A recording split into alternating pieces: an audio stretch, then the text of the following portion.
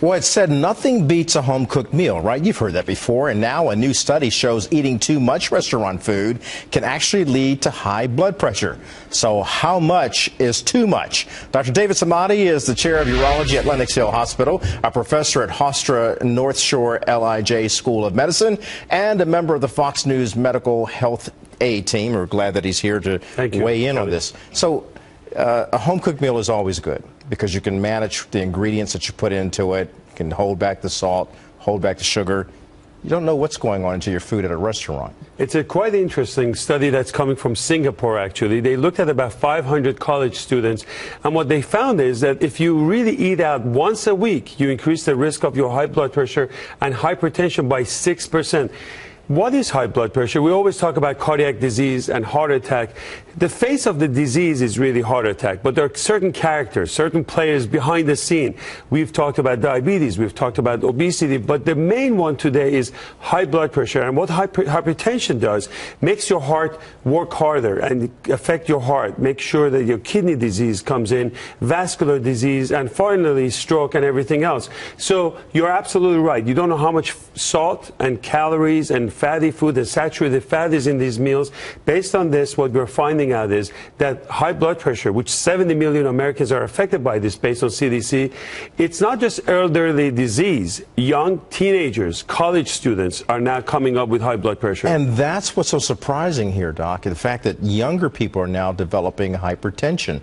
We should be sounding full alarm on this. This is actually a very important one because it's one of the few studies that correlates high blood pressure with what's going on in our diet and also these restaurants. Now, we have become a society of speed and stress, and we don't have time to really go out.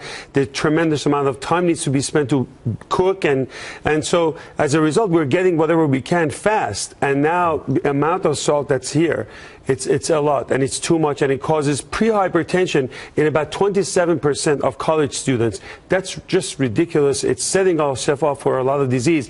And guess what? Between male and female sex, you know who was more in trouble? I'm guessing the female. No, you're wrong. It's us. 49% men. I was just trying to give men a break there. 49% us versus 9% women. They spend How more. is that possible when a lot of men, especially when they're in college, like to be physically active, going out doing sports and everything like that? So they looked at that. They looked at the amount of food that they eat, the number of times that they're really out there and they're eating out. And a lot of them are going about 12 times a week eating out. That's part of the problem. So you can work out, you can do all the exercise, but you're pumping in all the saturated food and calories and salt, you're going to get into trouble. But you know, young or old, we like to go out and eat. That's the way we do in America. It's a way of socialization. So what are you recommending real quickly? I think that you should watch what you eat. You can go out and eat, but you know, I've always said on Sunday House Call, look at your plate. When you see multiple colors, then you're in good shape. If you see red, green, yellow, and other things, you're in good shape. If you see just white and black, that's a lot of carb, that's a lot of rice, it's a lot of like meat, and you're in trouble. Moderation is obviously the key. Anything I say, you can always have some steak. In fact, I'm taking out my son out tonight for a steak, so I'm guilty of this. Disclosure. Once in a while, it's perfectly fine, but in general, just a balanced diet. Fruits and vegetables are always good, and just don't go out as much as fish. Fish is always a great thing. All right. Lifestyle changes, watch what you eat, and when you prevent it, it's absolutely the way to go. Now, if exercise doesn't help you, lifestyle change doesn't bring down the blood pressure, see your doctor, because with medication, you can really reduce it and prevent stroke and heart disease.